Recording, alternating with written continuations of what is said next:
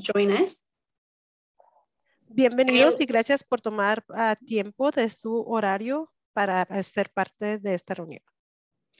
And I am going to turn it over to Sarah. She's going to be our MC for the evening.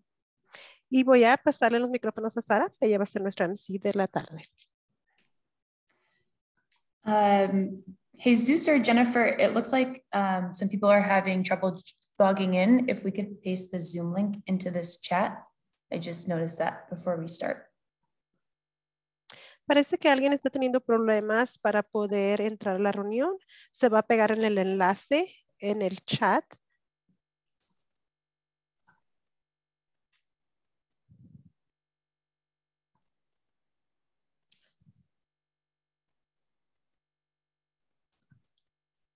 O se va a copiar el enlace en el chat si alguien lo necesita.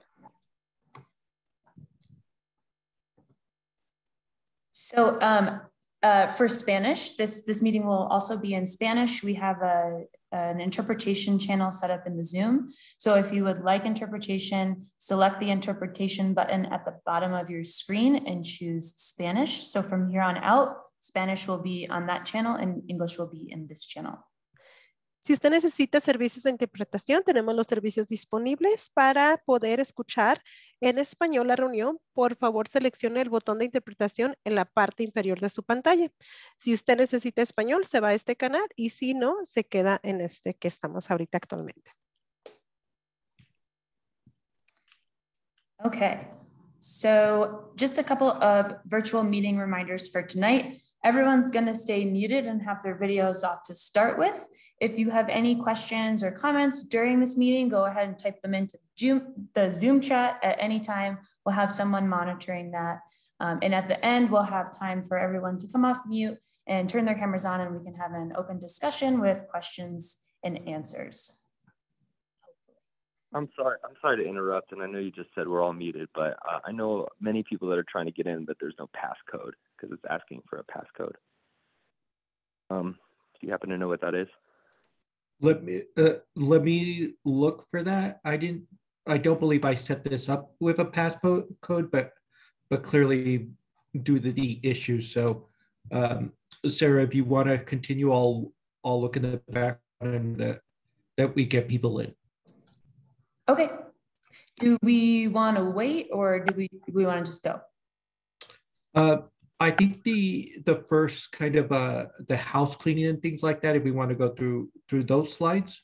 Okay. And then if we want to stop right when we're starting to get into the meat to make sure that we do get everyone in here. Okay. So tonight we are going to just do a project recap, reorient ourselves to this project, where we are in the timeline and what we've done so far. We'll talk about the community engagement #1 results and feedback, and then we'll get into your questions and discussion.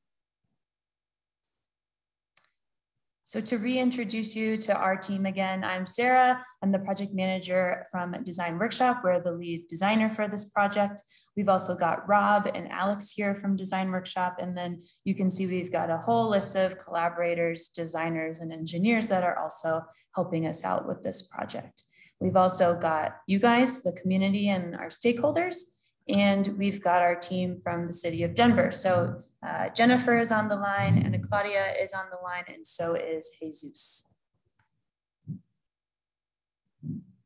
So where are we in this project? Just to recap, the last time we met, we were looking for input to revise the site plan that was created in 2019. So we got a lot of good feedback from this group and the community from our first public meeting and incorporated that into our revised design, which we will present tonight. So now here we are again to show you that and get more feedback.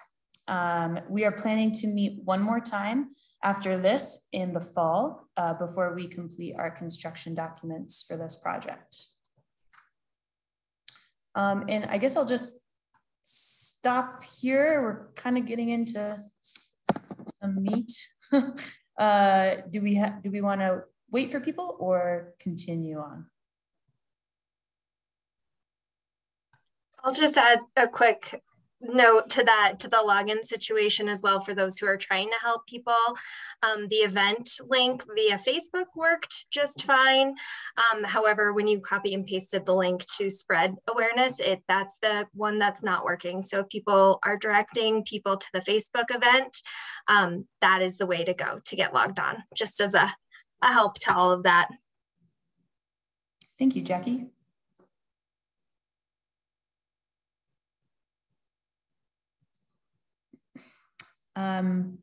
Jesus, do you think we want to pause and wait for some more people to join, or keep going? I think, you know, if we're comfortable, we will record this portion. So as people join, and if they miss, they won't have to watch the entire meeting and just the first section. Okay. And Sarah, if I can jump on real quick. Sure. I just want to say a thank you to Councilman Clark's office for being here. We appreciate you taking the time to join us.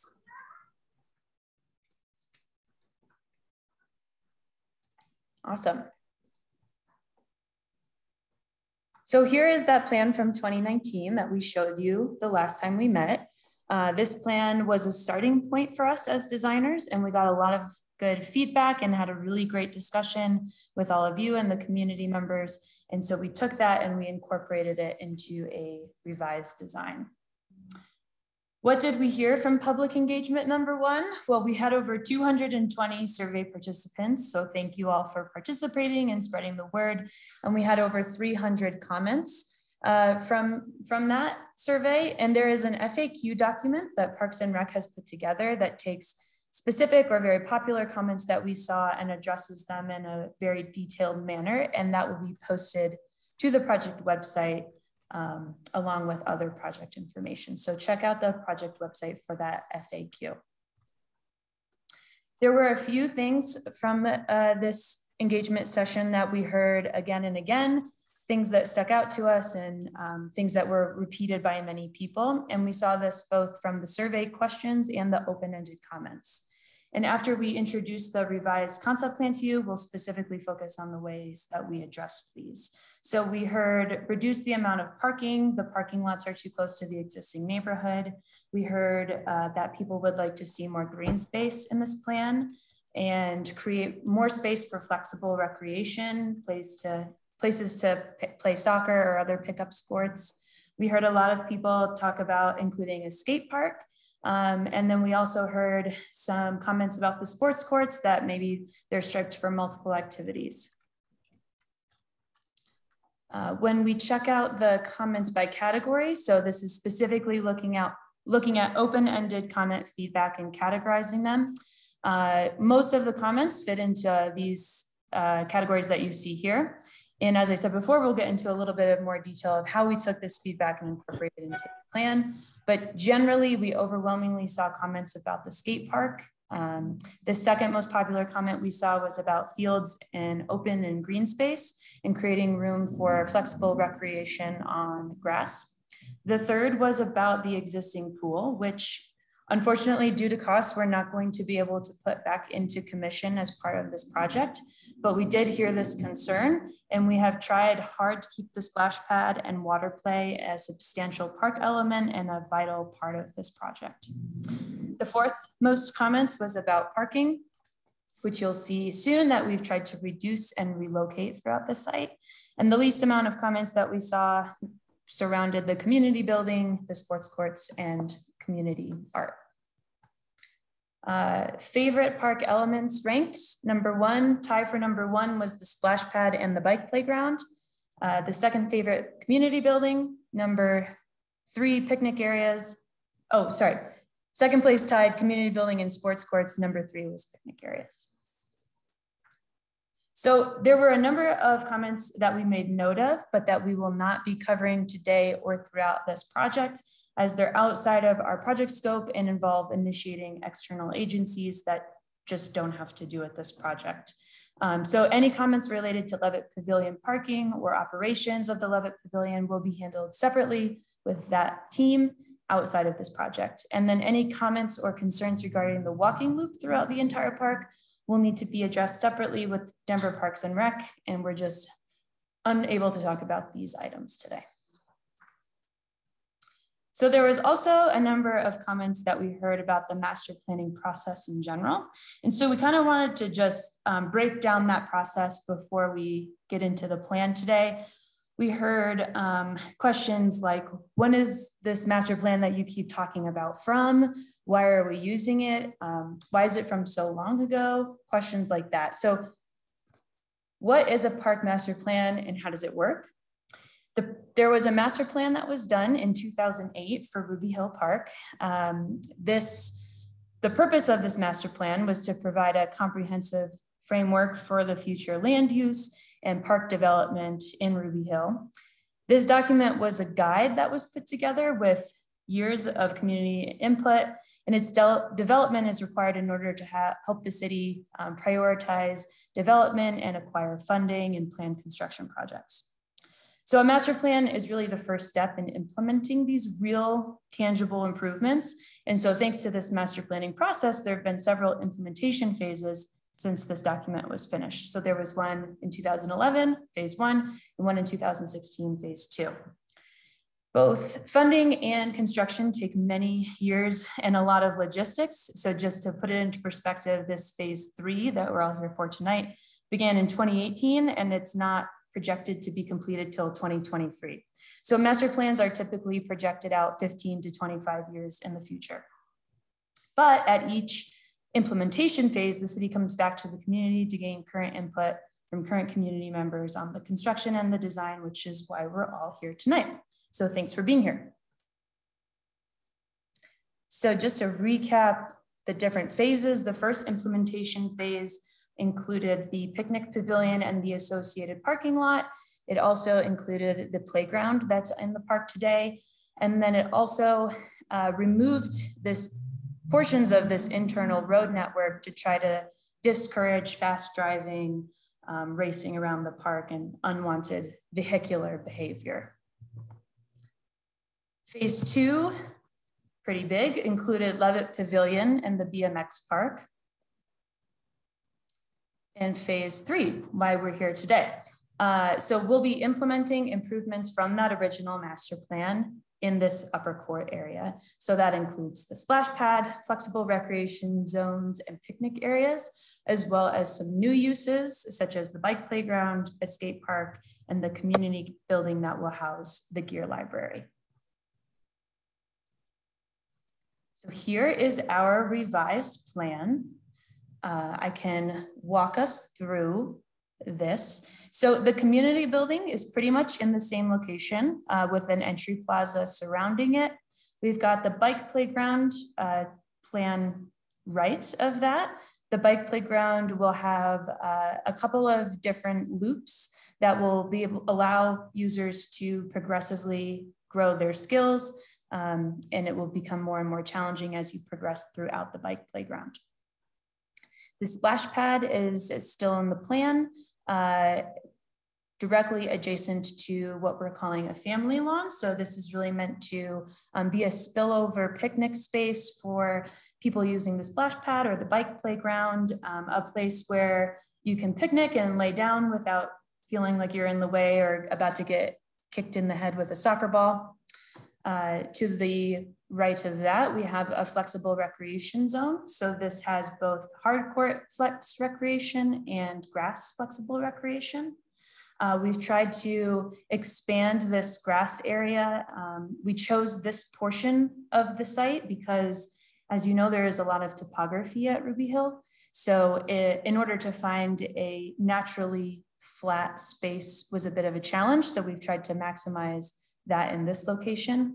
We've also added a skate park into this project as an additional program. We heard a lot of feedback from that at our last meeting, and we thought that it fit really nicely with the program of this area.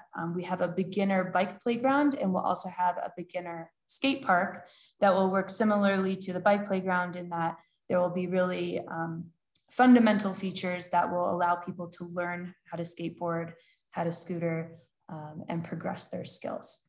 Then we've also got picnic areas scattered throughout, and then parking.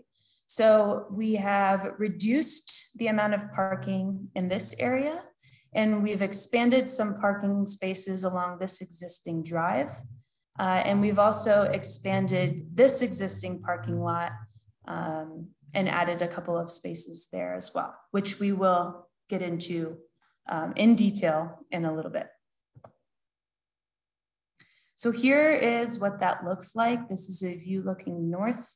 You can see the community building on the right-hand side, the bike playground, the splash pad to the left of the screen, and the family lawn beyond that. Here is a view looking at the community building from that entry plaza. It's really a space, again, for flexible use. It's a sizable space for an impromptu event, for programming for Denver bike parks, or potentially for a community event. Here's a view looking at the bike playground. View of the splash pad. A view from inside one of the bike playground loops. And so let's get into some details of the parking situation. So what we heard last time was there's too much parking in the plan and the proposed parking is too close to the existing neighborhood and homes.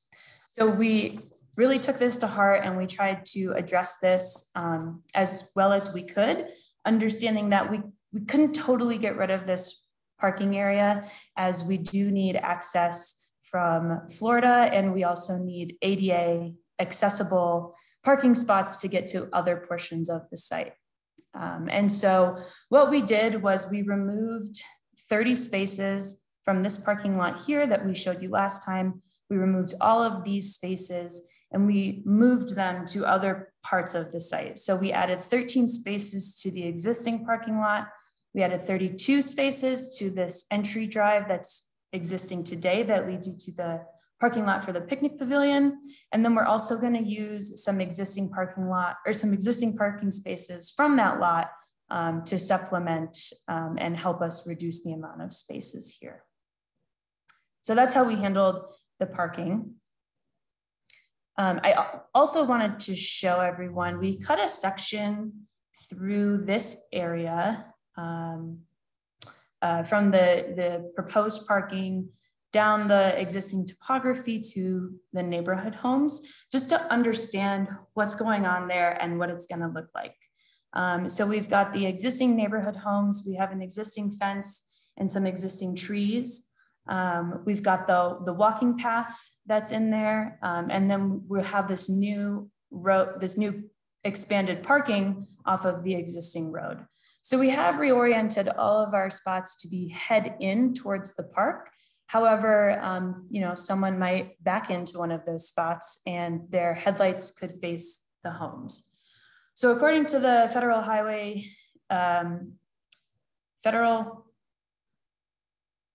Transportation and Safety Authority, typical headlights typically dissipate after 160 feet.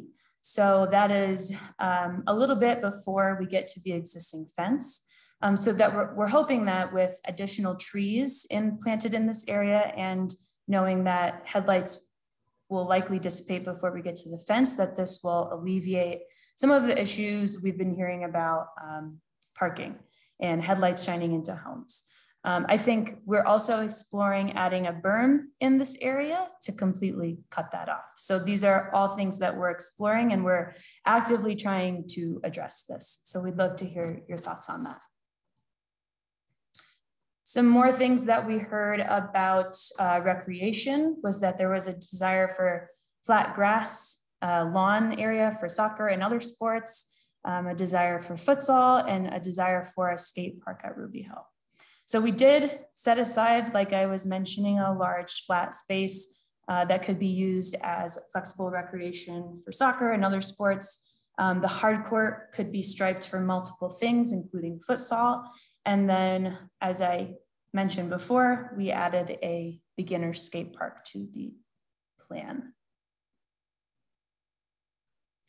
So with that, I'll leave it on the concept plan again. And I think at this point, we can open it up for discussion, questions, comments. Alex Nuffer, do you mind throwing questions out there from the chat for me? Yeah, I can do that. One sec. So Ken asked, will trees be planted to make sure we keep the area green? Yes, definitely. And I would just add to that, we are planting a lot of new trees, as well as trying to maintain, I'd say, almost all of the existing trees on site. We're trying very hard to keep all of those trees that are there today. Jackie said in the chat, the berm seems necessary to address drainage issues with the addition of height to this area. You could cause issues to the homeowners with that topography. Can you speak to that? Yeah. Yeah, so let's go back to that section. So, our civil engineer is looking at this, and we're collaborating with him on the best solution for this, but we will absolutely make sure that this does not cause drainage issues and any flooding or anything towards neighborhood homes. We're actually required to capture and treat all of the runoff on site. So that should not be an issue for neighborhood homes. Jace asked, why is this phase of the master plan intentionally and arbitrarily focused on only this area of the park? I will punt that to someone from DPR. Can you repeat that one, Alex? Yeah. Jace asks, why is this phase of the master plan intentionally and arbitrarily focused on only this area of the park? Anna Claudia, if you're on, can you take that one? I think it's a little bit more of a planning question. Yeah, absolutely. I was trying to read the question because it's a little confused. I'm sorry. I'm digesting the question. Jace, I will say that at this point, we want it to be more of an open conversation. If you're comfortable, you could unmute yourself and ask the question directly, or we could just repeat it, whatever you prefer. Sure, yeah. The project scope for this phase from the get-go has, you guys have told us this many times over, that we cannot talk about anything outside of this area of the park, but there's not really been any reason why this is the only area of the park that's being talked about in this phase, when the previous phases of the master plan implementation have generally dealt with the entire park as a whole, which seems like a better way to do things, because this park is not a piecemeal park. It's, you know, everything needs to work together pretty holistically. You know, you can't make changes in one area without having effects in the rest of the area. So I'm just wondering why such a narrow scope was being forced on this phase. Oh, thanks, Jace, for the clarification. Now I understand better your question. This is a very interesting question. However, the scope was limited to this general area. We needed to improve this area based on the existing conditions. We had an opportunity with adding the necessary programming to support the current needs of the biking programming that we now have yet to be soon very available over here. We also did have a need of addressing the issues that we have with the pool.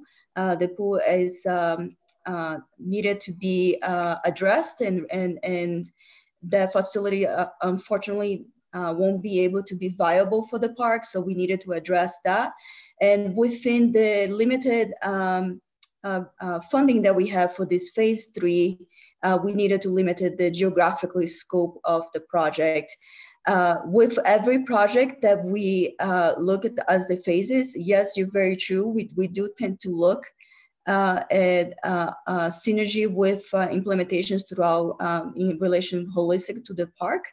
In this phase 3, I believe we are doing that. We are trying to connect to the proposed circulation of the design with the existing circulation, and that is both vehicular and pedestrian and the natural resources at the same time protecting the trees that we have. So in that sense, we believe we are integrating with existing conditions, but the scope is limited to this area, and then there is funding also limited to this area. I hope that answers your question.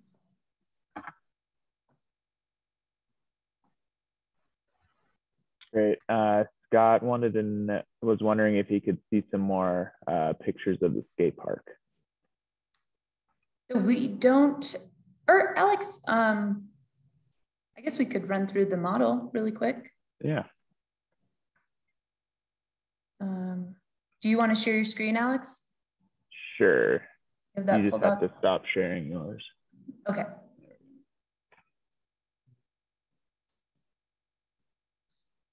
So do you want to just jump to that skate park area?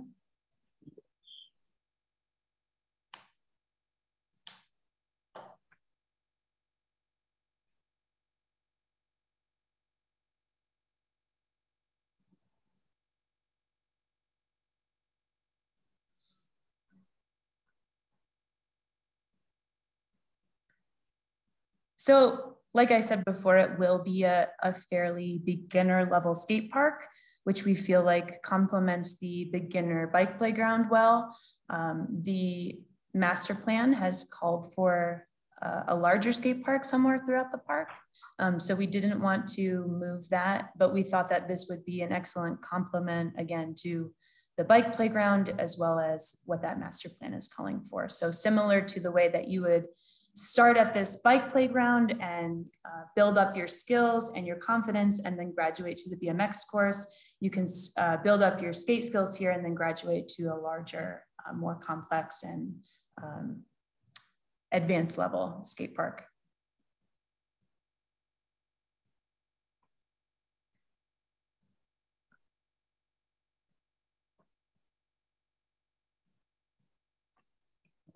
Any other questions about the skate park before we jump back to the plan? Let me check the chat.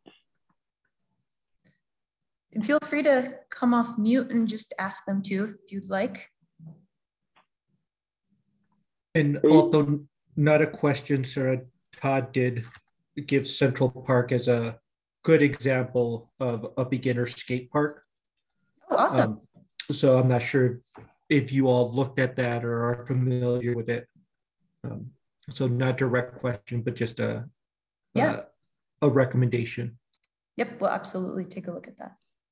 I have a question as far as what is there still changes that could be made to the layout of the skate park? I guess how far along in planning are we, and is this kind of set in stone? Nope, that's why we're here tonight. If you've got recommendations or input, we were trying to lay out an appropriate amount of space. So we're just as I said, we just added this program between the last session and this one, and so we're still there's still room for revisions if you've got input. Yeah, I mean, I don't want to be that guy, but I feel like using the same amount of concrete, you could make it the same cost, same space, you could make it a really interesting park. This one just feels, no offense, and I'm glad you guys are focusing on this. This is great, but I don't feel like it would get a lot of use as it currently is. But I would love to have an email that I could send ideas to, or yeah, we'd love that. Yeah, that'd be awesome. Thank you. Hey Sarah, this is Graydon with Ruby Hill Neighbors, and just piggybacking off Alex's comment. Just looking at it from the rendering, it does look very barren, and I think just with all that space in the middle, it's actually a safety issue. I could see folks using it as a walkthrough, and if you got people on skateboards and things of that nature zooming past, just potential safety issue there. Yeah. I think we have been talking very closely and working very closely throughout this whole project with Deke Brown, who is in charge of Denver Bike Parks, to figure out what skill sets we're trying to build at this skate park, as well as a layout. So this really will become more developed as we go on. But I think it would be great if people wanted to email their ideas or inspirational images to Jennifer, it looks like, or Ana Claudia. And we will definitely take those into consideration. And sorry, Sarah, I'm just going to interject here really quickly. We do have a phone number that has their hand raised. I saw one of our interpreters had her hand raised earlier. I do want to remind people that the meeting is being interpreted. So if you're going to unmute yourself, if you could just speak as clearly as possible so that we're able to capture that question and any response. So just be conscious of that this is being interpreted simultaneously as you all speak. With that, if the phone number, I'll ask you to unmute yourself. That way you're able to ask a question.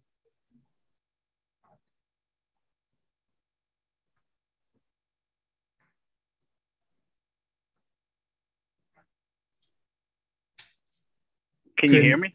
Yes, we could hear you now. Okay, thank you.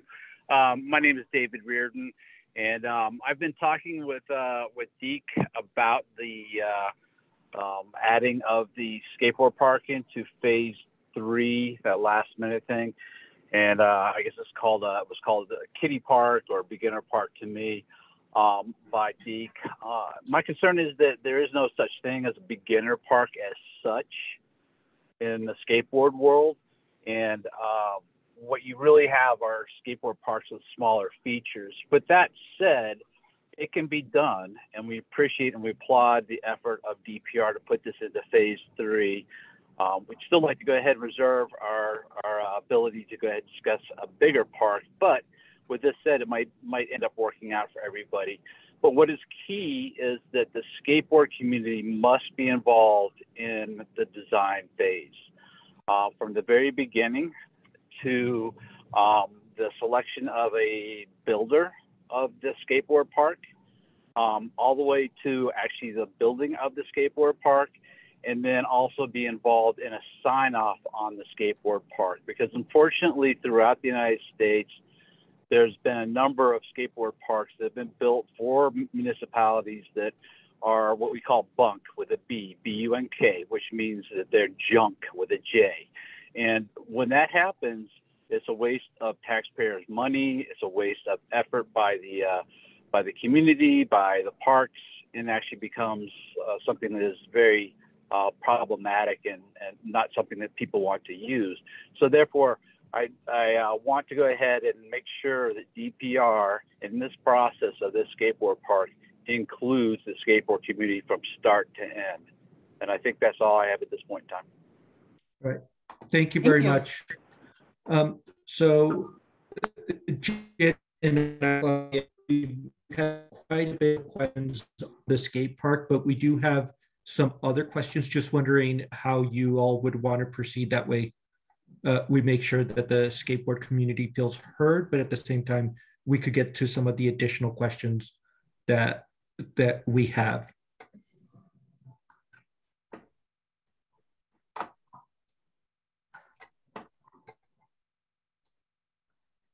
Alex, do you want to Jackie has a hand raised. Jackie, if you want to come off. Yeah, sounds good. Thanks. I just didn't want to interrupt anyone. I just wanted to give the opportunity of conversation. I think Ken mentioned it in the chat a couple comments ago, as well as something that I know we've talked about throughout this process, especially when we are considering the addition of the flat recreational green spaces, the flat recreational courts that are going to be lined out for multiple sports. Understanding likely the skate park is going to change, but in this iteration of it being a flat space, I just hear four-wheelers and cars rolling on through here and destroying all this hard work. So I was curious what safety measures we would be putting into place, be it natural features like boulders or barricades or speed bumps, to ensure that people aren't driving from one parking lot to the other over the grass surface, and or utilizing these flat spaces for things that they are not intended for, like donuts. Yeah, that's a really great question, Jackie. Thanks for asking it. So I guess the answer is a combination of things that you mentioned and strategies to prevent that from happening. So it is our intent at the moment for the new parking lot and drop off to have curb and gutter. So that will be one element. We're also looking to use removable bollards.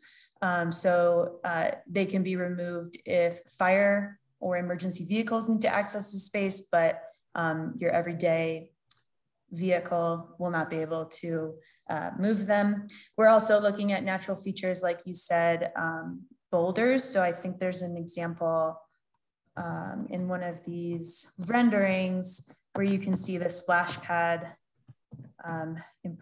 went way too far. Sorry about that. Has a series of kind of like a low wall of boulders to create a barrier between the sidewalk and the parking lot and the uses. So I think that we will employ those throughout the park, as well as looking into speed bumps throughout the drives.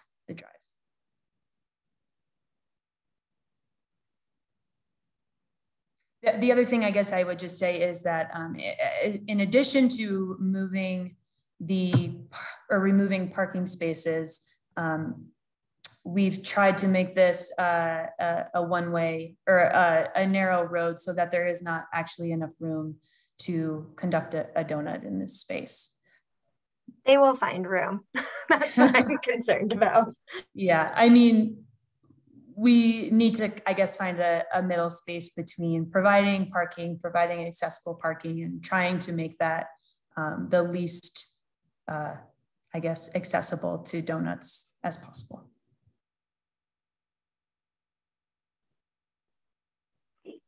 Sarah, there's a question about the flexible recreation and whether the fields are large enough to paint a whole field, a soccer field, if needed. If so, would it be set up to do youth sports? So I can't speak to the programming. Currently, what's being shown fits a youth rec field. So it's not officially a size, I don't think, where you could play a game. I see also a comment about a paved skate park next to a paved basketball court.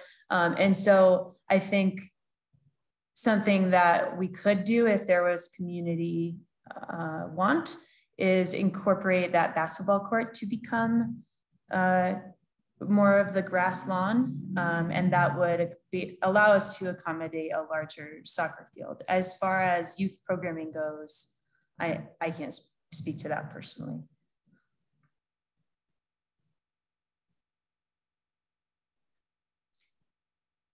Sorry, from a DPR side, there's not an anticipated permitted use on these fields just because of the size allocations.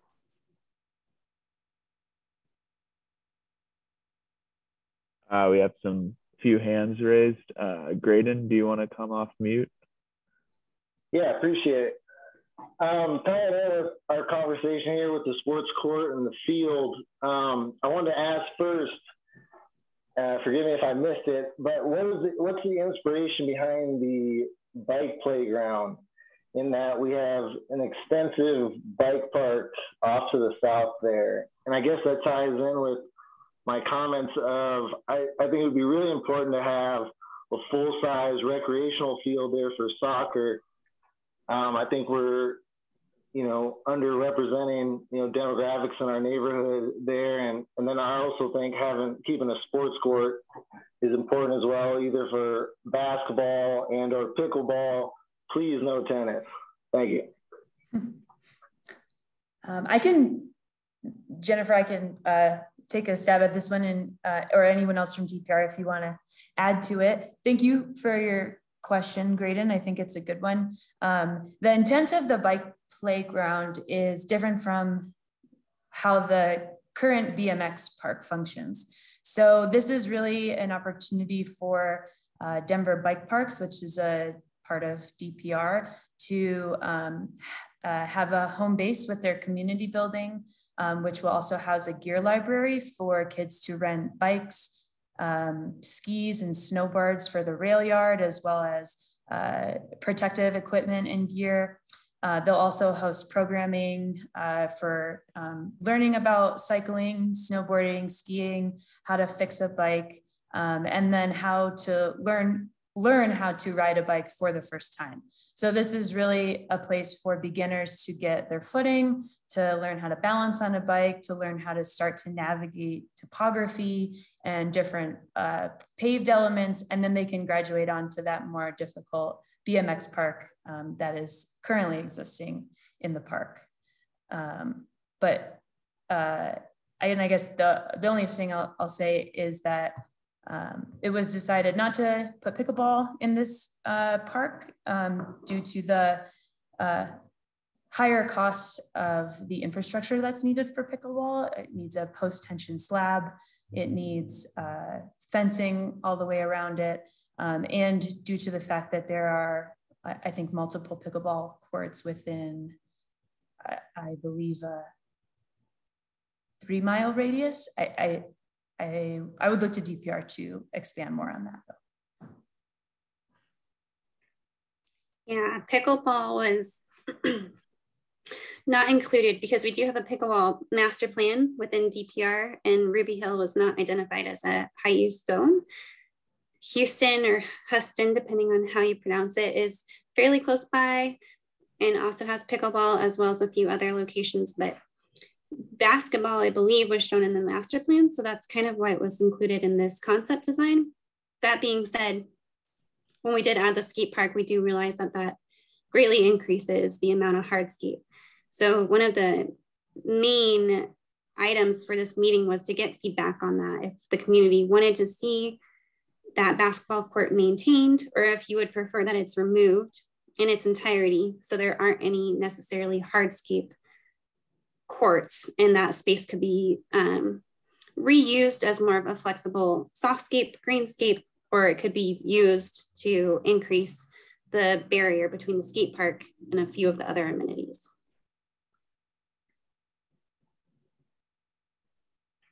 Great. Next question in the chat. Between the 2019 plan and current plan, has the amount of green space been reduced, stayed the same, or has it increased? I think that's a great question. I don't have the answer for that off the top of my head. I'm not sure if DPR does, but I think that's something that we could absolutely calculate and include on the FAQ, or I don't want to speak for DPR. I'll let someone else chime in. Yeah, and Anna Claudia, add to this if you need, but unfortunately, we didn't get this posted in time, but there is a question and answer document, a PDF in English and Spanish with the questions that we received during phase 1 of community outreach. And we will post that to the website soon. If you're not familiar, it's at denvergov.org/park projects. And then you can search for Ruby Hill, and I'll put that in the chat. But we'll be doing the same for round 2. So I know we're at 6:17 p.m. So if you don't get your question answered, be sure and make sure, be aware that we will for sure answer you, and it just might be in a different format. But there will be a phase 2 question and answer document that will post to the website as well. Great. Becca, you have your hand raised if you want to come off mute. Yeah, hi, thank you. I was just curious because I didn't see like this labeled as a basketball court, and I just felt like from the last meeting a lot of people were kind of mentioning that we have so many basketball courts in the neighborhood and the surrounding area, and I guess, and then obviously like in the beginning of this, it was mentioned that, you know, possibly being painted to be used for multiple uses. And so I guess what's the idea behind that? Like what other uses would this court be utilized for?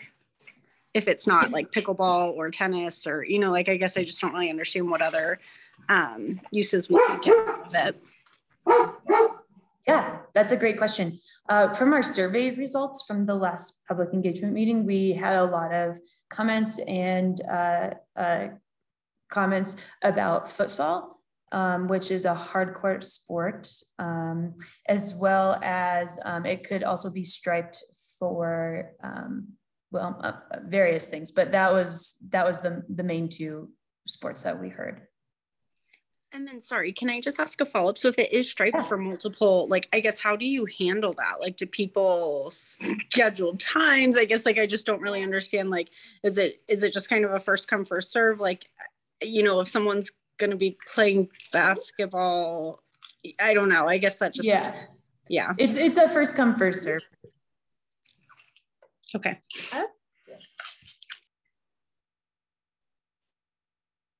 Next question in the chat by Brandy. Aren't there issues with planting new trees in Ruby Hill Park due to potential asbestos buried beneath the sod? You want to speak to that, Sarah? Yeah. There's one other one on there, Alex, too, and I can answer it, Sarah, if you want me to. Yeah. Yes, I do. For it. Okay. So there was also a question about size of trees that we're going to be planting. And unfortunately, we can't plant very large trees that are of a 10 to 15 year maturity size. Denver Forestry really promotes us planting 2.5 inch to 3 inch caliper trees.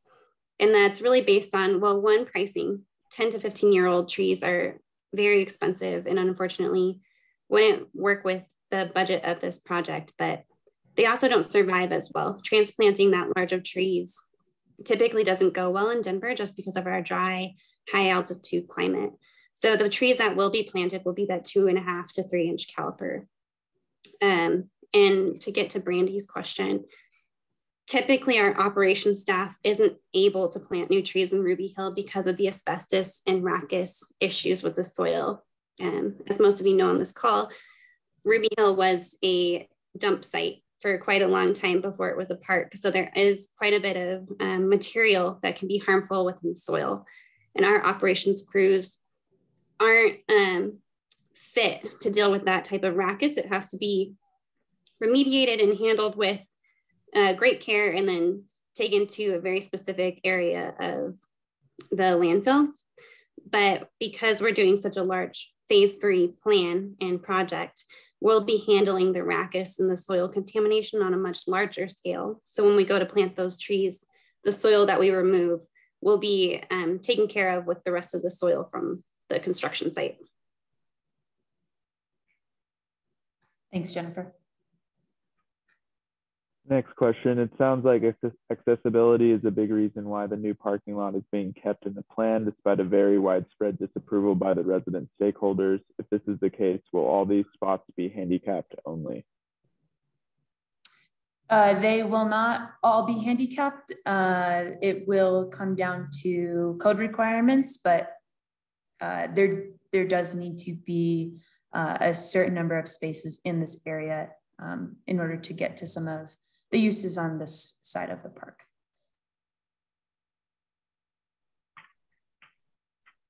Next question. What do these spaces look like at night? Where are lighting features being added? Jennifer, do you want to answer this one? Yeah, I can answer that one. So the precedent within Ruby Hill is to have security lighting. And we're going to carry through with that precedent. So there will be some additional lighting within the parking and drive areas, as well as security lighting added to the building itself. The intent of phase 3 is not to be used as a night spot. In other words, we're not adding significant amounts of overhead or pedestrian lights to encourage people to be in this space after dark. The lighting that is being added is solely for that security purpose. And just as a note, what you're seeing here on the concept is pushing the boundaries of our budget. our budget right now is $8 million, and that's for design and construction. And as I'm sure you guys are aware from the news, we're experiencing high levels of escalation that's requiring us to really just bear down on that budget so that we can make sure that we deliver what we say we're going to deliver. So anything additional, including making this like a night use zone, would require removing something from the scope.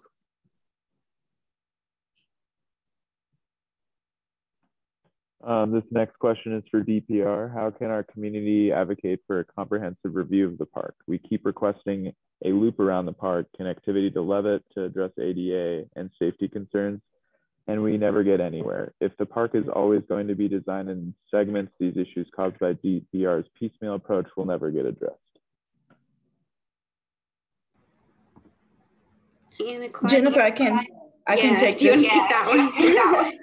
Yeah, I believe again this is a the park framework loop that has been communicated by the community for a very long time. I believe our leadership has responded to this question in the past, and again the framework of the walking loop is outside this scope. I am happy to continue this conversation offline of this project so we can really open up for discussions and listen more concerns about the community about this. The walking loop is not part of this project, and I'm happy to continue the discussions offline outside this project scope.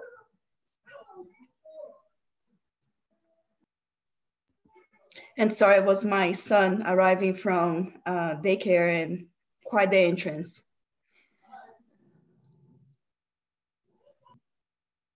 Next question, a paved skate park next to a paved basketball court next to a paved area. Oh, Alex, I think we talked about this. Sorry about that. Can we get curbs on the roads like is listed on page 37 of the master plan under the priority ones from the implementation plan? I'll let DPR answer that one. Alice, can you repeat that question for me? Yes. Can we get curbs on the roads like is listed on page 37 of the master plan under the priority ones from the implementation plan? You mean curb and gutter? I believe so, yes. Speak to that one. That's interesting. That's very specific, and I believe there is investigation of adding curb and gutter as feasible here on this project. I'll let Jennifer add to this topic. Yeah, so currently, right now, within the limit of work that we're dealing with in phase 3, we are planning on adding curb and gutter to the new parking and drive areas. I know that was a request from our operations team as well as the community to hopefully mitigate to the full extent, but try and keep people off of the non-drivable park assets. So we are keeping that within the plan right now. And then as far as park-wide, I think that is a high asset that we're trying to integrate, and we'll hopefully be able to do so in future phases. I just wanted to touch on a couple comments that piggyback off of what we've talked about. So there was a comment about the trees and their size. So in the renderings, we are showing trees at their mature height, but I would also just like to emphasize that we are trying to maintain as many existing trees as possible, which is almost all of them in this kind of oval area where most of the programming is. So there will be mature, and the trees existing today are mature and quite lovely. So we are doing our best to keep those trees. And then I did see another question, if the size of the park is not changing, why is more parking added? And that's because we are adding a lot more programming. And so more people will be coming to this part of the park in the summer, as well as people who come to use the rail yard in the winter.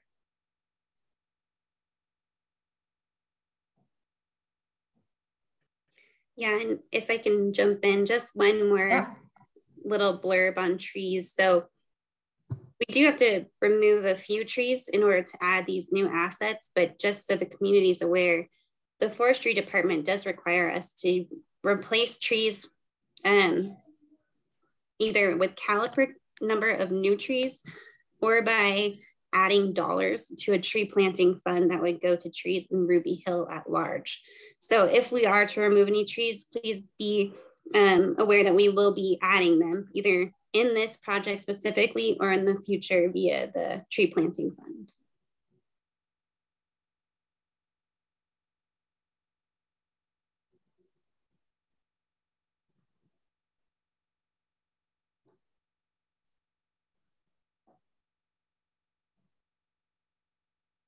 So I see there's already more parking in this park than any other park in the city. So I don't have those numbers, but I would just say we've gotten feedback from some of our stakeholders that there's actually more parking needed today for the rail yard.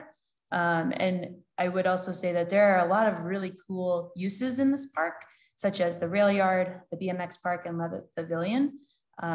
So that may be some of the reason for some of this parking.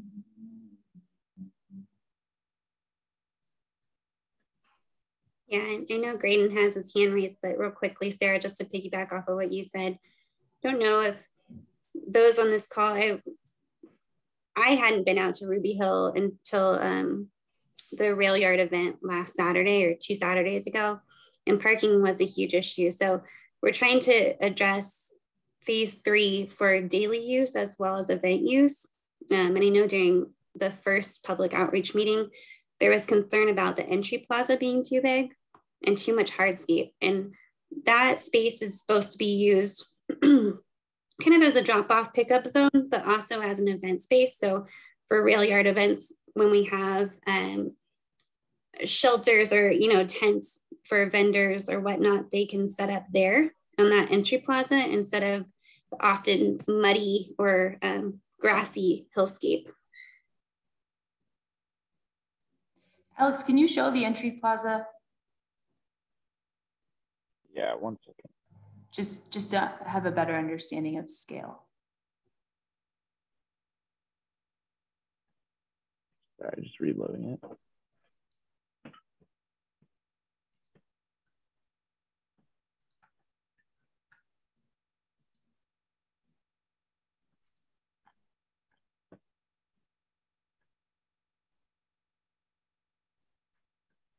Can you see it?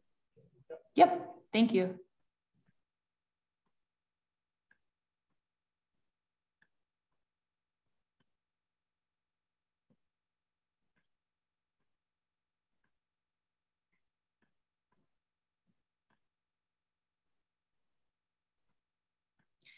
And so this is a view from that plaza that we were just looking at. Spill out space for that building, as well as a flex space for, like Jennifer was mentioning, pop-up tents, event setup, not just for Denver Bike Parks, but also for other community events.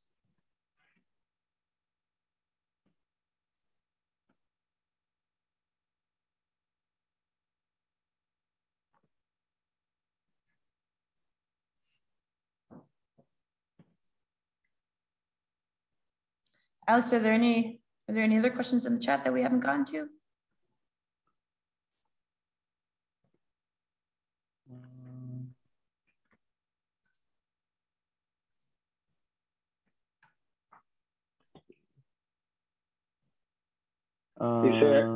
Yeah, Graydon could go. Appreciate it. So currently in the park there, there's a cement path that runs south to north. It's on the west side of the park there, runs along the back of the neighbors' houses.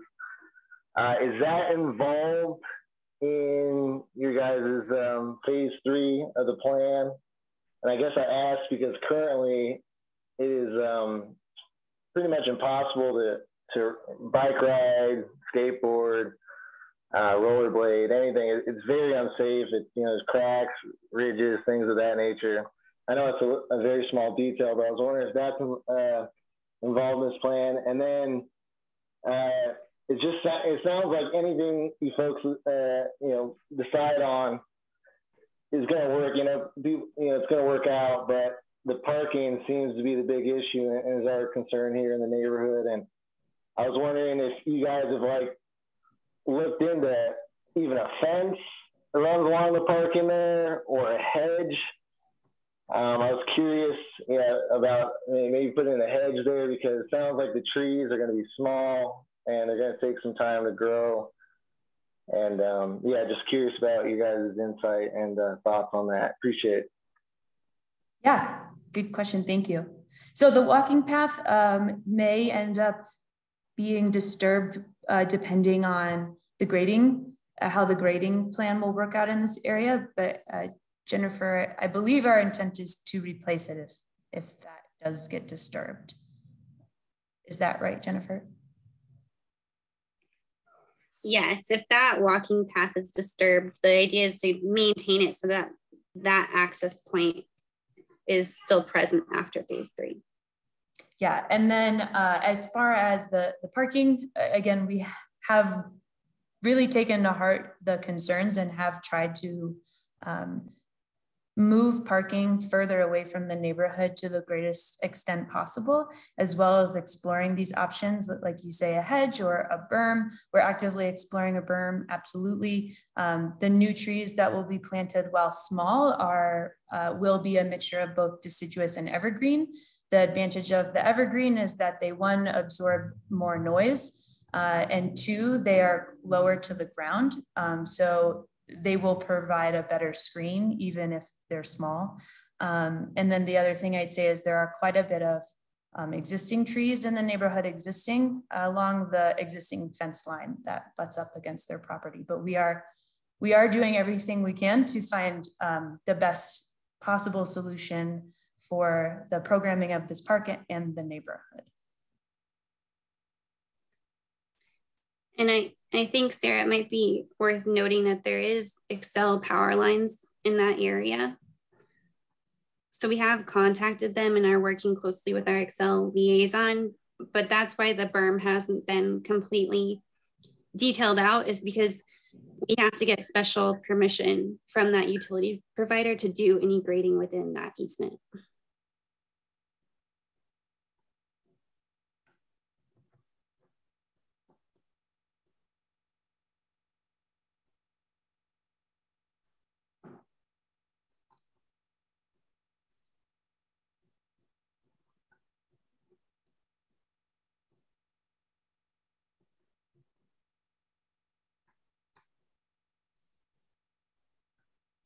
Good question. Asks, can the new parking spots be moved to the other side of the new features?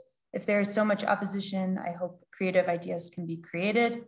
I think the advantage and the logic behind the parking spaces in this area is that there is already an existing road.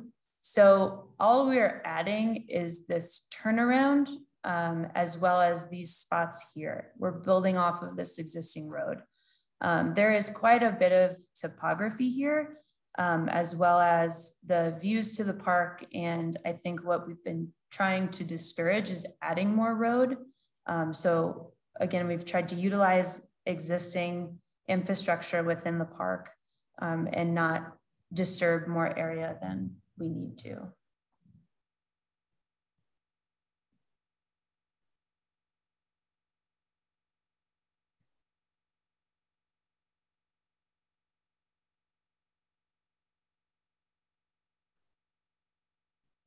Alex, is there any questions that we missed, or does anyone is anyone raising their hand? I can't see. A couple more questions coming in. There's a question about walkthrough that can we schedule a walkthrough of the park and a broader meeting with DPR, the mayor's office, and city council?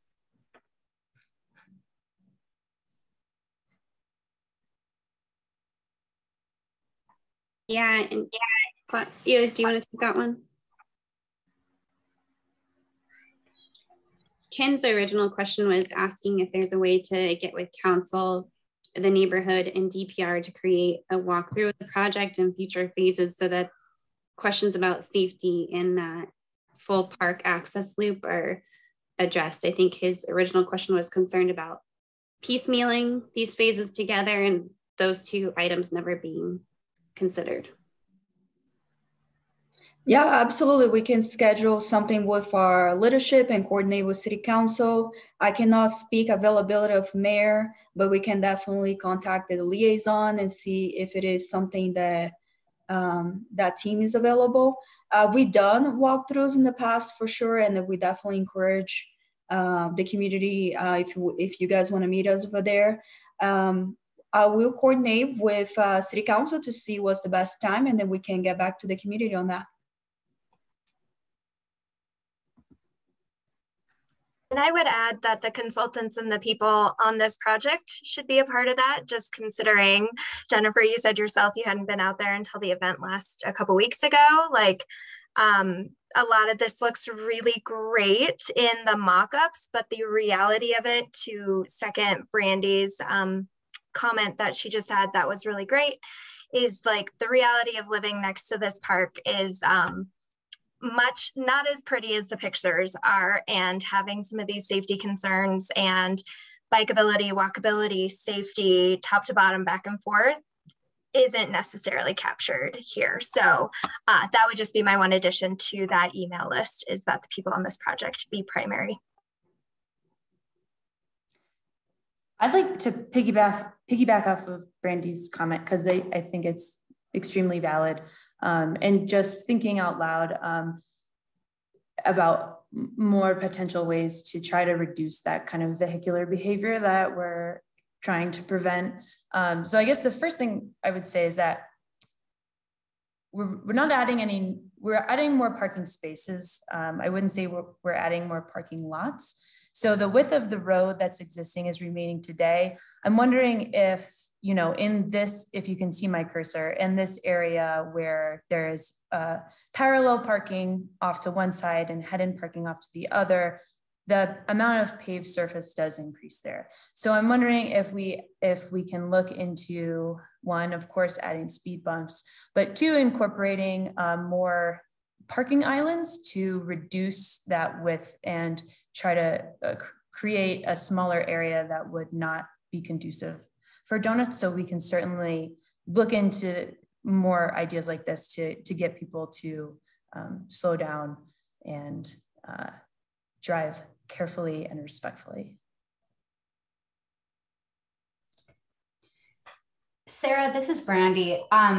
Oh my gosh, we have been asking for speed bumps for so many years. Just that would help so much. If that is something that we can actually get, we've been told year after year after year that it impedes emergency vehicles and things like that. But yeah, if there were speed bumps and things of that nature, like there are in other parks around Denver, it would greatly, greatly help. Yeah, that would be awesome.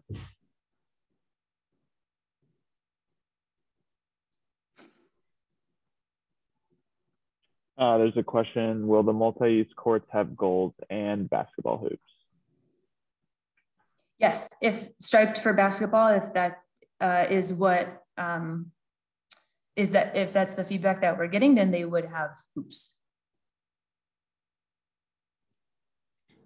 Sorry, can I just ask, I think I'm more concerned about it being, if it is multi-use, I'm personally less concerned about the hoops and more concerned that the basketball would take over the courts themselves, and that even though they're striped for other activities, like they wouldn't truly be created or developed and with the other activities in mind. If it is going to be futsal and or whatever else is determined, I guess I just want to make sure, like, will it truly be, will you be able to use it for all of these other purposes? Or will it just have lines and like, oh, you can come play, but like there's not really goals there to play futsal or whatever the case is. I see. someone from DPR maybe can speak to this. If striped for futsal, would that include goals? And Anna Claudia, you can correct me if I'm wrong. I don't know if we have a real strong precedent for futsal courts within DPR. However, that being the case, this might, I can't promise this, so this is just me talking out loud, but because we have this building here, it might be a potential location where those futsal goals could be rented or moved out during daytime hours for use and replaced back into the building. Yeah, I believe there is an opportunity for us to explore, you know, how we can facilitate goals if they are not permanent installed within additional to the basketball hoops. We definitely can look into the availability of bringing, and also the community can bring their own. I believe when the court is flexible court and is striped, the intent is that the community will self-organize and organize their games around what they want to play, but we definitely will accommodate any necessary amenity to make the flexible court functional. Okay, sorry. So just to confirm that the community is expected to bring their own goals, or it will be something that's provided if that's what it's striped for? What I said, it can be both. It's something that we'll definitely would determine when we evolve the design a little bit. If we are, we definitely don't provide additional amenities. If the community wants to bring their own goals, they can bring it. If we are programming a court to be flexible court, the intent is for us to provide all the amenities necessary for the flexible court to be functional. So what I'm trying to say is both. It can be both. If we have this building that has this opportunity to house program equipment, if it's something that is necessary, I'm thinking about smaller goals for kids. Usually, the reason I'm saying that is I do take my son to soccer practice in the summer, and usually there is portable ones that they bring. So I'm thinking more like in those lines. There's definitely opportunity for this program to evolve per the community need. Okay, thank you. And Sarah, correct me if I'm misspeaking, but I believe we are going to post a second public survey, correct? Yeah, it will be, it will just be to obtain general feedback. It will be a lot simpler than the last one, but there will be an opportunity to do that. Yeah, and I think one of the questions we might try to have on there is how people want to see that space. If it should be multi-use court hardscape, if it should be more of a green space, or how the community wants to see that programmed.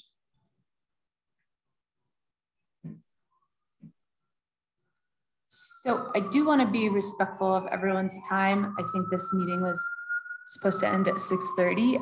Are there any last comments or questions before we conclude? I don't know if anyone has their hand raised, Alex, or if there's anything in the chat. No hands raised, but Megan says DPR should think about the demographics of this community. While many of the kids love soccer, for example, they can equip and bring their own nets. Great comment.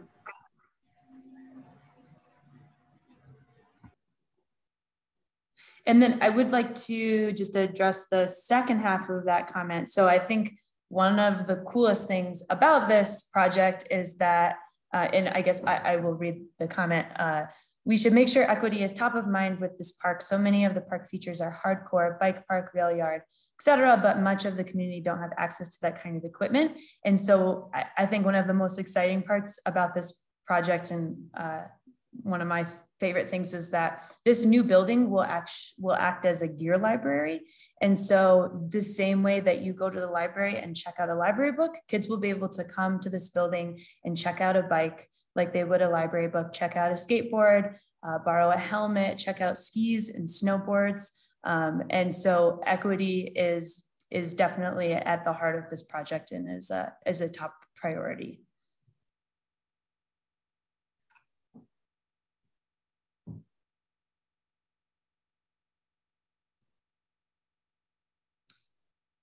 So I think with that, we will conclude the meeting. Please check out the DPR website that Jennifer posted in this chat for the community engagement FAQ, as well as the survey where you can leave additional comments and questions. But I really appreciate everybody joining today and asking your questions. I thought this was a really great discussion. So thank you very much.